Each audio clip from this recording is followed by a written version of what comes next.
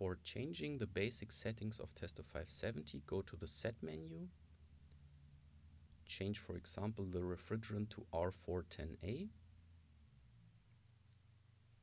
select your preferred measuring unit for temperature, change it to degree Fahrenheit, select your preferred pressure unit to PSI. By pressing escape you will get back to normal measurement mode.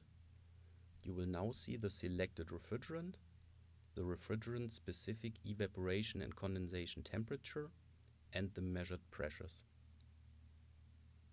Open the valve controllers, take care that there is no pressure on the unit, and press P = 0 to calibrate the pressure sensors.